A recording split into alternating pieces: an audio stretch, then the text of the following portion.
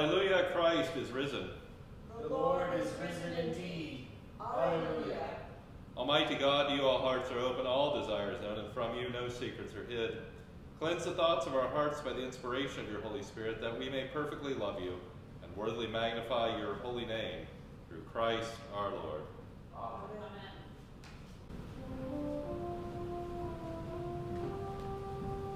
Glory be to God on high.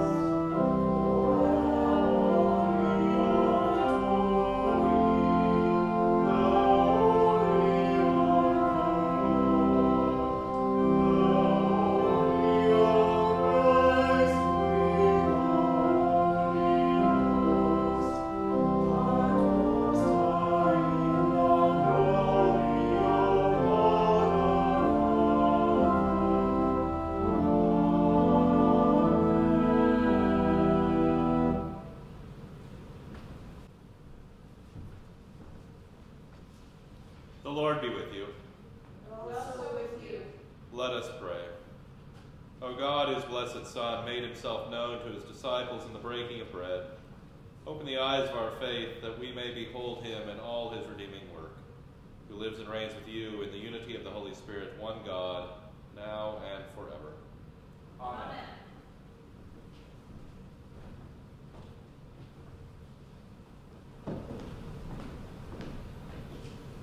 A reading from the Acts of the Apostles, the 3rd chapter, beginning at the 12th verse.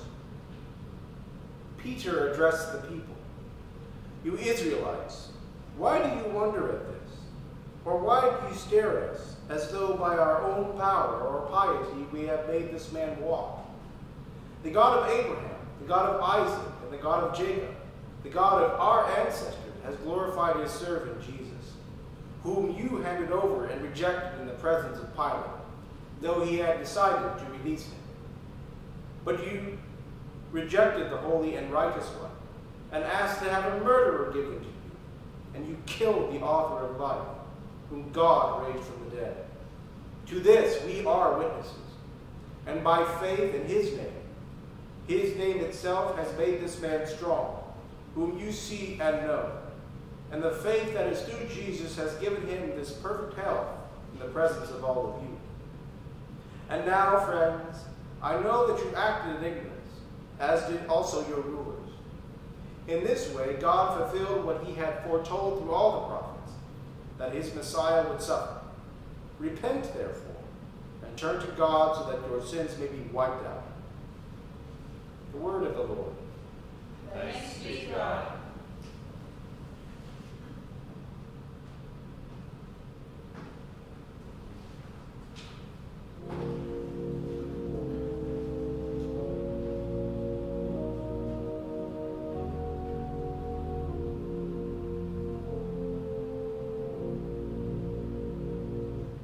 And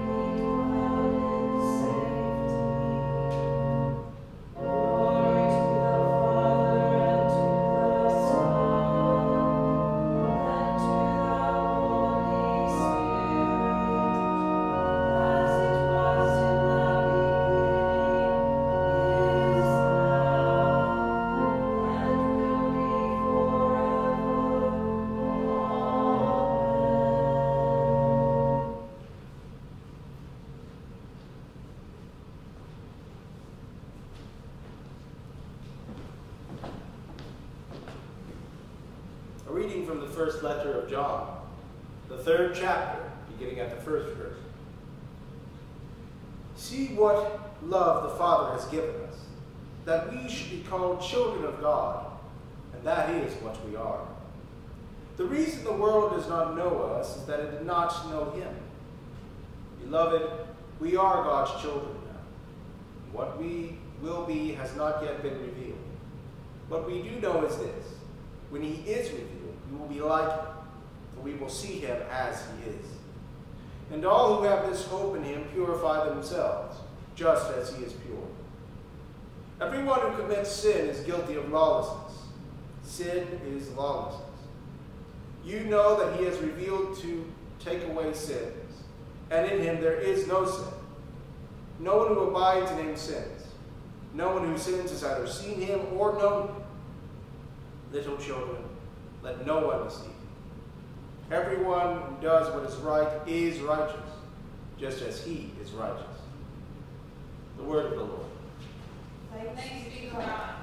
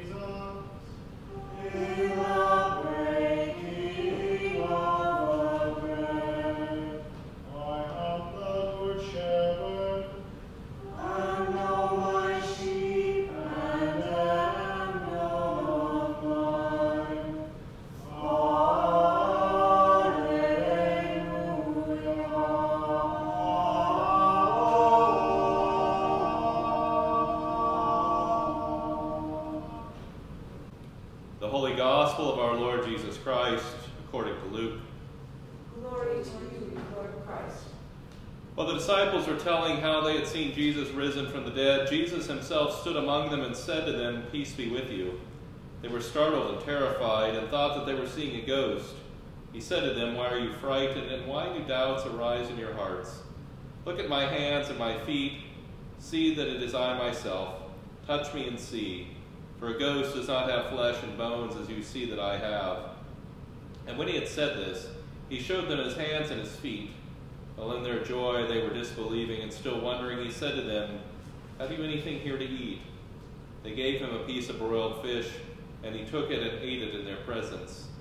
Then he said to them, "These are my words that I spoke to you while I was still with you, that everything written about me in the law of Moses, the prophets, and the Psalms must be fulfilled."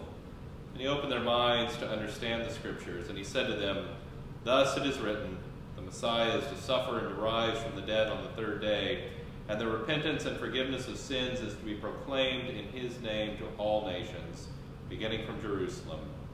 You are witnesses of these things."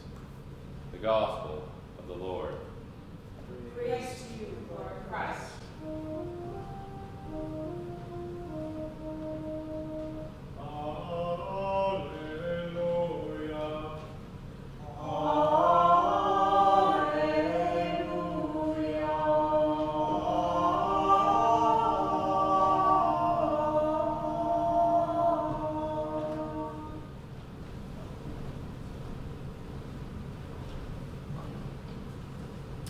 God, Father, Son, and Holy Spirit.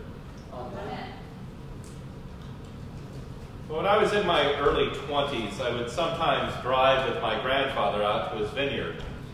As we drove on the road, which was perpendicular to the rows of vines, he would often tell me to slow down or stop completely so that he could get a better look at what was going on.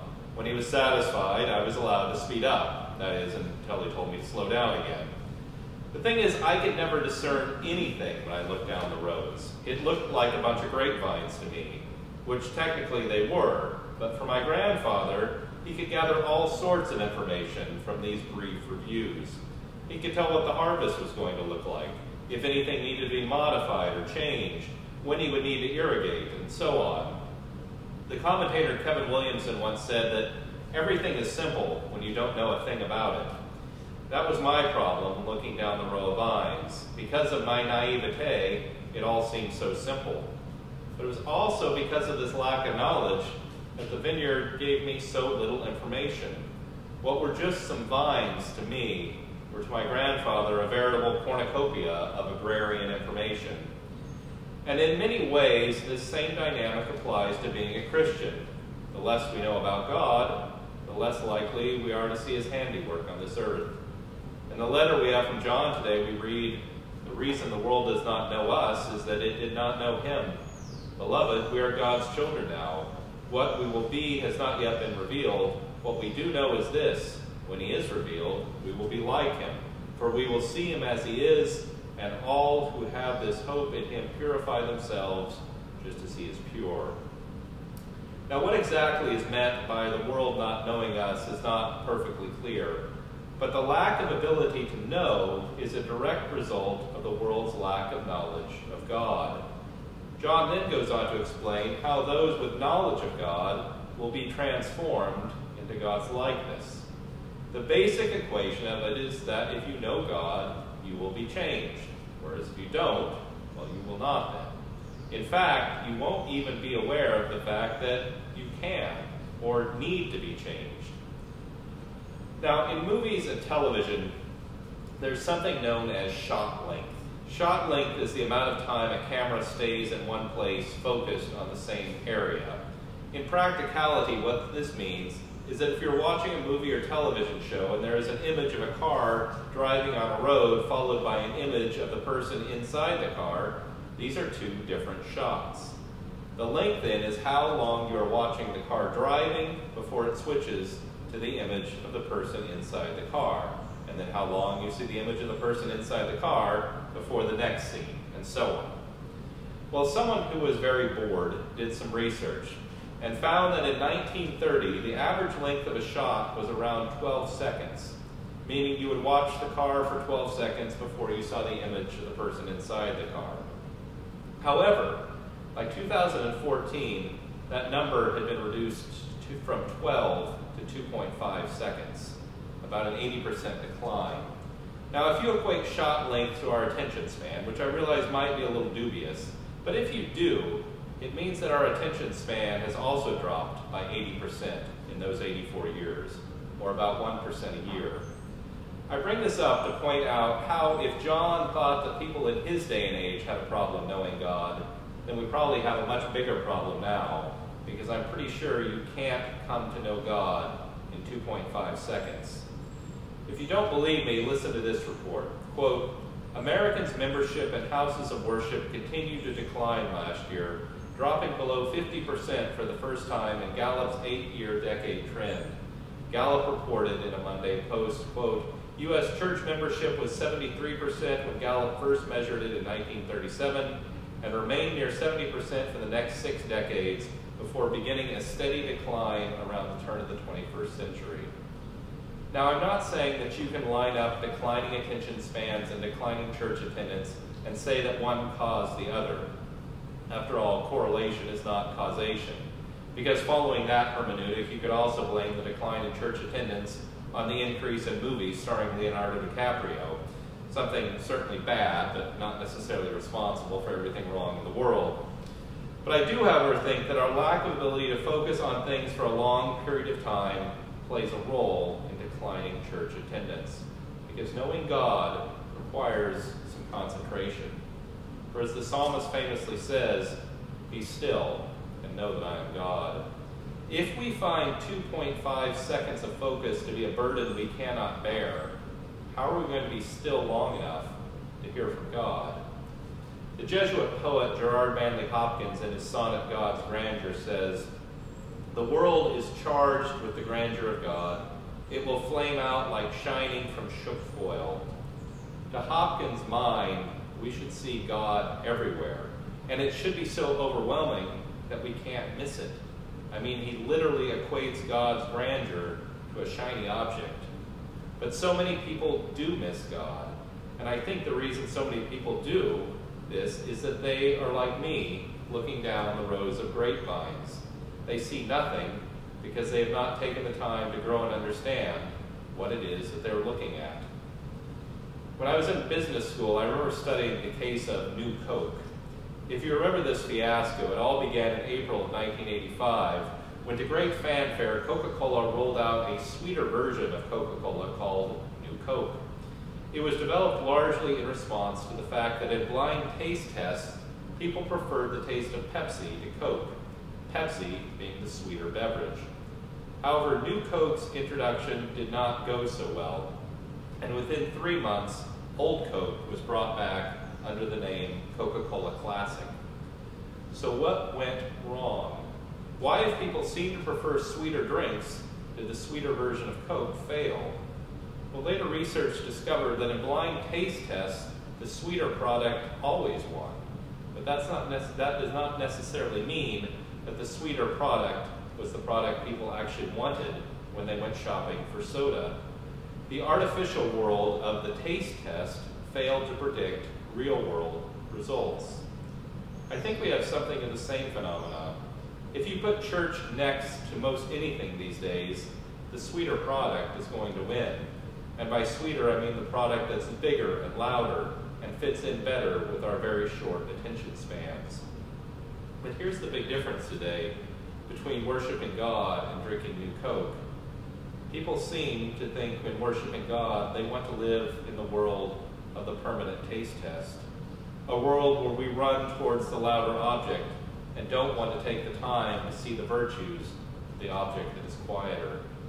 There is always a 2.5-second decision to be made, and so God gets put on hold. But like John says today, we don't recognize the God-filled world in which we live because we have not taken the time to know God and to grow in our love and affection towards Him. St. Augustine famously said, "I believe in order to understand." What he meant was, you have to start by believing and worshiping God, and after that, your understanding will grow and thrive. We need to make a conscious decision to leave the world of the taste test, the world that is always getting louder and faster to grab our attention, so that we may go to the place where true meaning is to be found. We need to eliminate the distractions so that we may hear from the God of the universe, so that as John says today, we may be like Him, for we will see Him as He is. Amen.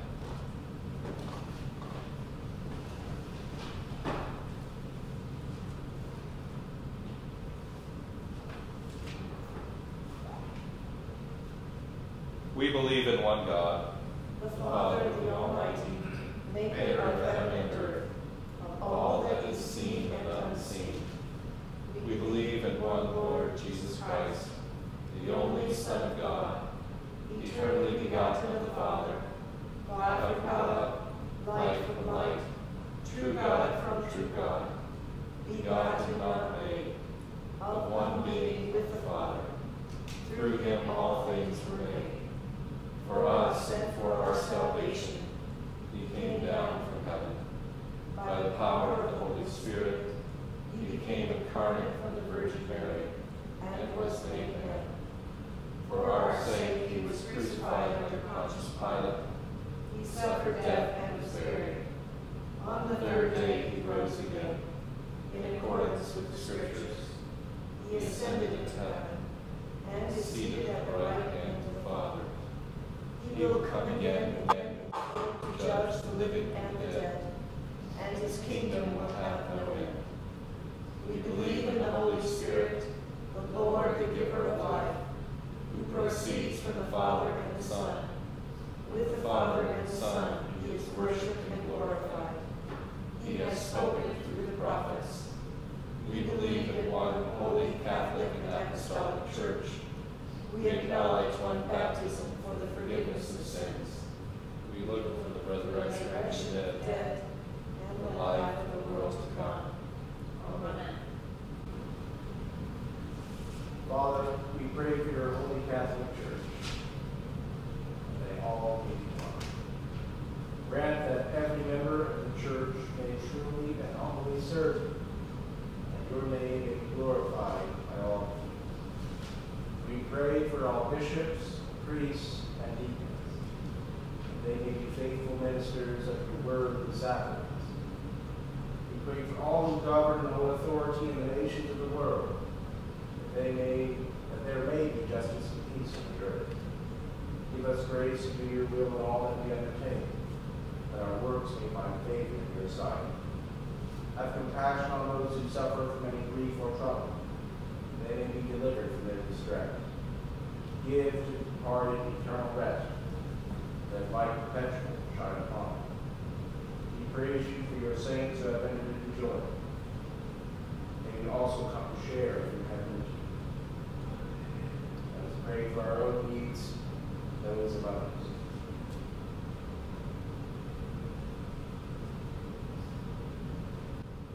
Almighty God, to whom our needs are known before we ask, help us to ask only what accords with your will, and those good things which we dare not or in our blindness cannot ask, grant us for the sake of your Son, Jesus Christ our Lord. Amen. Let us confess our sins against God and our neighbor. Most merciful God, we confess that we have sinned against you in thought, word, and deed, by what we have done, and by what we have left undone. We have not loved you with our whole heart. We have not loved our neighbors as ourselves. We are truly sorry, and we humbly repent. For the sake of your Son, Jesus Christ, have mercy on us and forgive us, that we may delight in your will and walk in your ways, to the glory of your name. Amen.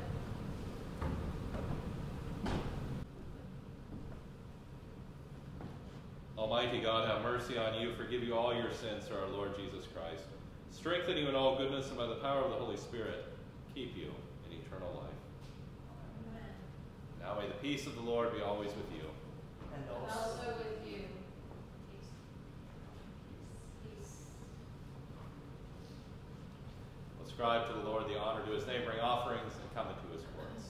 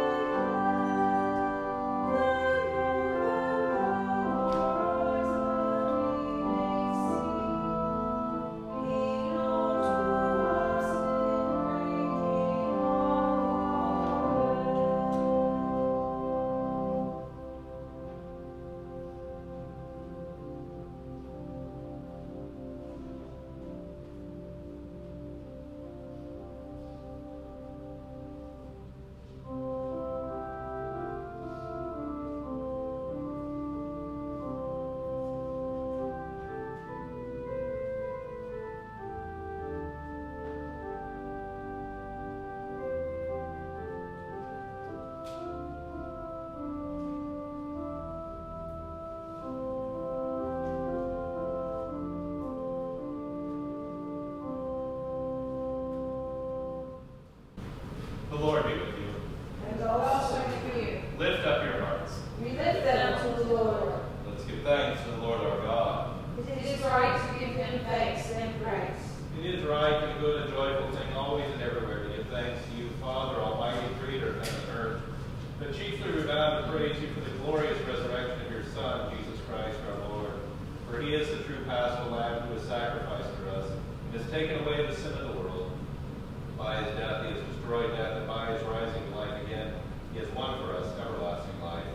Therefore we praise you, joining our voices with angels and archangels, with all the company of heaven, who forever sing this hymn to proclaim the glory of your name.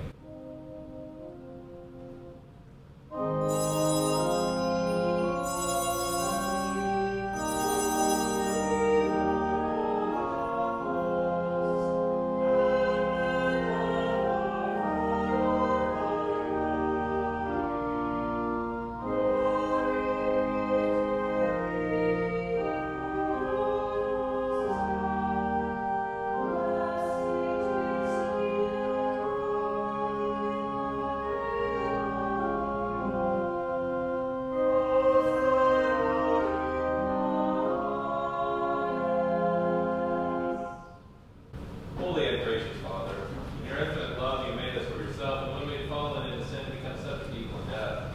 You in your mercy sent Jesus Christ, your only and eternal Son, to share our human nature, to live and die as one of us, to reconcile us to you, the God and Father of all.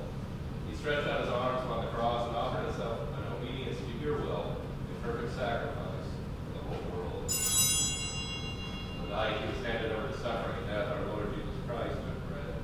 When he had given thanks to you, he broke it, gave it to his disciples, and said, "Take and eat. This is my body, which is given for you.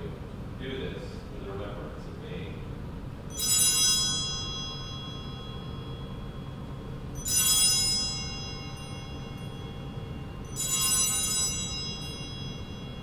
After supper, he took the cup of wine. When he had given thanks, he gave it to them, saying, "Drink this, all of you.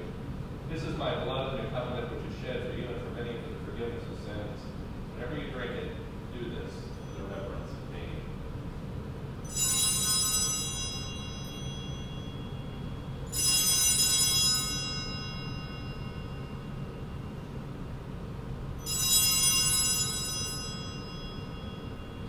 Therefore, we proclaim the mystery of faith. Christ has died. Christ is risen. Christ will come again. We celebrate the memorial of our redemption, O Father, in the sacrifice of praise and thanksgiving, recalling his death, resurrection, and ascension. We offer you these gifts. Sanctify them by your Holy Spirit, to be for your people the body and blood of your Son, holy food and drink of new and unending life in heaven. Sanctify us also, that we may faithfully receive this holy sacrament and serve you in unity, constancy, and peace. At the last day, bring us with all your saints to the joy of your eternal kingdom.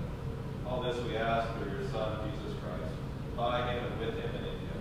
The unity of the Holy Spirit, all honor and glory is yours, Almighty Father, now and forever. Amen. Now, as